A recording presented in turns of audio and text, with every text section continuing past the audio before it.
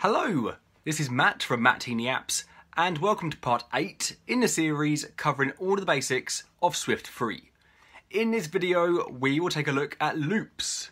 So let's jump straight into Xcode. Okay, so into Xcode, and we want to get started with a playground. We will call this loops, and we will delete this string so we have a nice blank playground.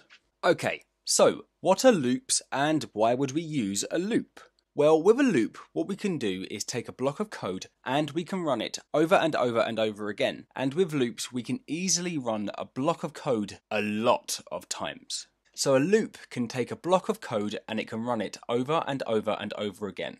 Our code will loop back round and run the same thing over and over again for the amount of times that we want it to. So there are 3 different kinds of loops that we will look at. We will look at for loops, while loops, and repeat while loops. So let's start with a for loop. So what we will do is say for, our keyword, and to set up a for loop, we have to set up an index name and a range. So we'll set this up and I'll explain what it's doing. So we'll say for, I for index, in 1 ... 10, open curly, drop a line. So what we're saying is take any code between these curly brackets and run it. And the first time you run it, what we will do is take I and set that to 1. Okay, so it will run this block of code with I being set to 1. When it reaches the bottom, it will go back to the top. It will add 1 to I and then run again. So the first time it runs, I will be set to 1. The second time it runs, I will be set to 2. The third time it runs, I will be set to 3, and so on. And it will keep going until I reaches 10, and it will run including 10. So what we can do, if we actually print down to the log, I, as you can see, this is running 10 times. But down here, we are printing 1, 2, 3, all the way up to 10. Because we're running this code 10 times. With I starting at 1, then it runs again, adding 1 to I to 2, then again to 3, and then again with I being 4, again I being 5, again I being 6, and so on up to and including I being 10. So if we change this range to 5 to say, I don't know, something random, 98, it will run, I will be 5, because we're printing I, 5 all the way to 98, okay? So this is our index name, and this is our range. So what we could do, if we set up a variable before this called myNumber, it'd be an int set to 0, and our range is say 1 to 100. What we could do is take myNumber and add to it I. We will then print myNumber. So what we're doing is, we are running this block of code with I being set to this first number, which in this case is 1. So we run this block of code with I being set to 1. So we take my number and we add whatever I is to my number. So in this case, we're saying take my number and add 1. We then run it again with I now being set to 2, because we've added 1 to I. So this time we're taking what my number is and adding 2. So we get 3. We go again with I being set to 3, taking that number and adding 3 to it, up to 6, adding 4, adding 5, adding 6, adding 7, adding 8, and so on. 100 times, okay? So just with that little for loop, we've run that code 100 times. Okay, pretty cool, right? So that's what a for loop is. We take an index name and we take a range, and that index will start at the first value in our range, run the code, then add 1 to itself, run the code again, and it will keep doing this until it reaches the end of our range, and it will run for 100. Okay, so it will go up to 100 and including 100, or up to 40 and including 40. Now, if you didn't want it to include this final one in the range, what we can do, for the range, say ... less than sign, and this will say go up to this number and do not include this number. So only go to 39, okay? So that is one of the uses for a for loop. Now what we can also do with a for loop is run through collections such as arrays, sets, and dictionaries. So let's quickly set up an array. So var players will be an array of strings, and this will be the players in our game. So this was our example from a few videos ago. So even though this is an array, what we're about to do would also work for a set. So what we can do is say for player in players. And what this for loop will do says go to players and get the first value and run this block of code with player being set to this first value. Once it's finished, go again, but this time with player, this here, being set to the second value, and then again for the third and again for the fourth. So what we could do is print this player is player, this from here. So as you can see, we are running through our array, taking all 4 names and running the same code for each item on that array, saying this player is Matt, this player is Emma, this player is Jay, and this player is Will. So with a for loop and an array, or with a set, we can run through affecting each item with the same block of code. Now to do this with a dictionary, it's a little bit different. So quick dictionary, scores of type string to int, so the key and the value, which we set up in our last video. So we have a name and a score. We will have, say, 3 of these. Now to run a for loop for a dictionary, we can say for, and what we could do is say something like for player name in scores.keys. So take our keys, Matt, Emma, and Jay, and run that. Or for values, in this case it would be for score in scores.value. So this would work it for 10, 15, and 18.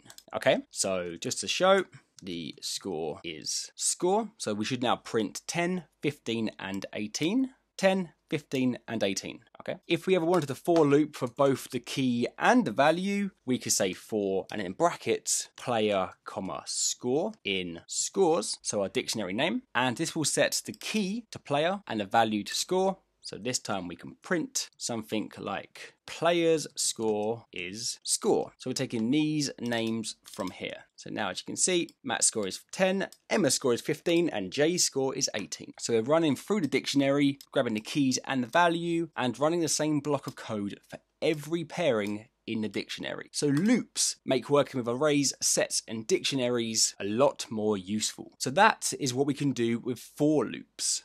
So that's the first kind of loop. The second kind of loop is a while loop, which will pretty much say, take a look at a condition, and if this condition is true, run that block of code. So a bit like an if statement. But this time, once it's finished running that code, it will take another look at the condition, and if it's true again, it will run again. And it will keep running until the condition is no longer true. So we will set up a variable called example number. It will be an int, and for now, we will set it to 0. So what we can now do is say while, our keyword, while, and then a condition. So while example number is greater than 0, do the following code. So we will print I am running and example number is set to, and then whatever example number is set to. So what we're saying is take a look at this condition, and if that's true, run this block of code. And if it is true and it is run, once it's finished, take another look at the condition, and if it's still true, run again. And once it's done, take another look at the condition, and if it's true, run again, and so on until that condition is no longer true. So at the moment it's not running because example number is not greater than 0.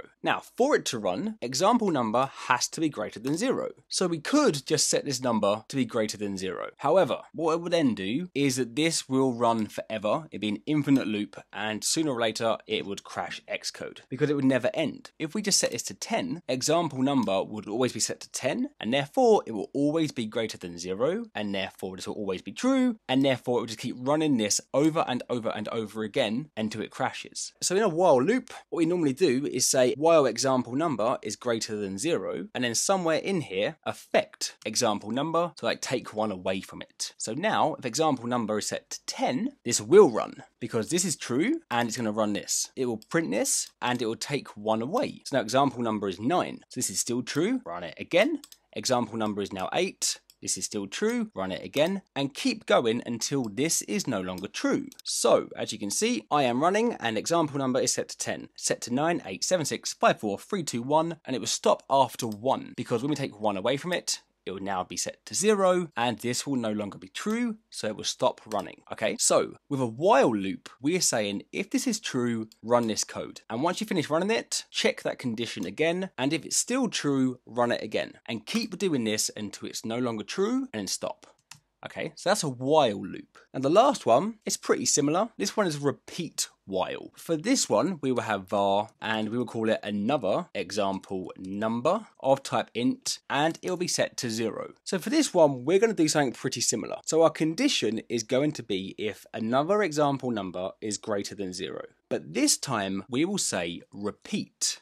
Open curly, drop a line, and after the closing curly bracket, here we will say while, and here we will say another example number is greater than 0. And in this block of code, we will print the repeat while loop is running and number is set to another example number. Okay, so our condition is another example number has to be greater than 0, and that's not true. So you might be thinking that this isn't going to run, but this does run. And that's because in a repeat while, what we do is we always run this code here at least once. Because what we do in a repeat while is we run the code and then we check the condition. And if it's true, it will run it again. But because we're checking the condition after it's been run once, it's always guaranteed to run at least once. So what we're saying is, do this line of code, okay? Definitely do it once, no matter what. So this line is going to run no matter what. And once it's finished running once, then we check our condition. And if it's true, we run it again, and then we check again. And if it's still true, we go again, and so on. But if it's false, we just carry on. So we don't repeat it. So in a repeat while, we run this code at least once, but if the condition afterwards is true, it repeats it. And it will keep repeating this whilst this condition is true. But even if the condition is not true, this code here will run once. Okay, so that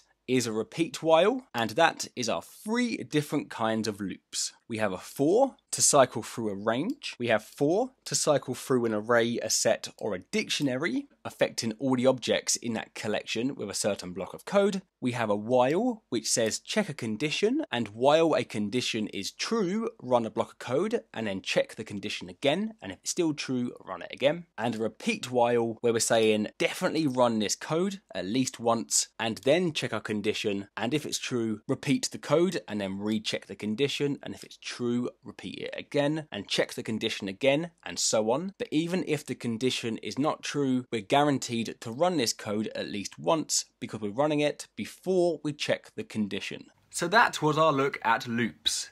Post any questions down in the comments, and as always, thank you very much for watching. If you liked watching this video, which I really hope you did, make sure to hit that like button, hit subscribe, and I will see you next time. Goodbye.